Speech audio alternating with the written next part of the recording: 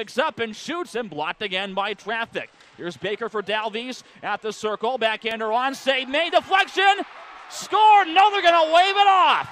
They're going to wave the goal off with 18:23 to play in the first period, and that might be awfully close. And now a break is Fulton. Drop pass, Reber, left wing, Idaho zone, centering Levesque. He scores! You talk about a turn in fortunes in the transition game. Seconds after the Thunder dodge a hit post, Gabriel Levesque converting a one-timer from between the circles with 12:46 to go in the first. It is 2-0 Thunder over Idaho. He'll feed it again behind the cage to Hosworth. One-on-one against Little. Centering pass, Gergen, save made by Heemskirk. And he hangs on with a whistle blowing with 4 minutes gone by here in the second period. Yeah, I think we all knew that we were going to make the playoffs, obviously, so it's not really something we wanted. It's not the way we want it to go. Like, it's kind of a backdoor, come in by the back door. So I don't know. I think we need to figure out a couple of things there, and there's 9 games left, and I think we need to step up our level of competition here, and yeah, just working hard, I think. Yeah. I think everybody thought it would have been an easy night, if I can say, like 2 goals in 7 minutes. So it was a point night for everybody.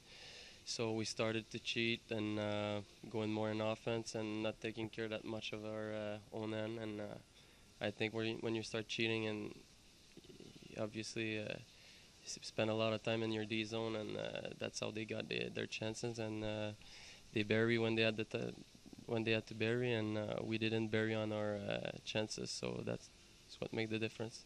We played the rest of the period in our own end, and it's just unacceptable. It's just flat out. The problem with it is, in the areas that you need to compete in hockey, we get out-competed, and that's just a bad recipe. And and I'm telling you right now, because you saw us outplay them in the third period, and for the first 7 minutes, it's a choice. Really, it's a choice, and I don't think the guys are choosing not to compete hard. I think the guys are choosing to pick their battles when they want to compete. And the first goal against was horrible coverage by the guy that scored our first goal.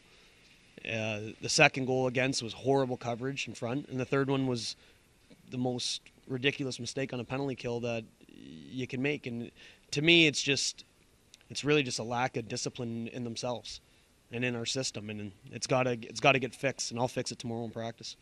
We think we're so offensive, and we're in the bottom 5 of offense in the league, and we're so excited to break out of our end. The problem is, when you're in your end, it's called the D zone for a reason. You got to defend, and we're thinking of breaking out more than we're thinking about defending, and we just leave guys open. We lose battles, and we don't do great things with the puck when we win a battle. That's the other element of it. So it's all fixable. And I'm going to fix it, and it's going to get fixed quick.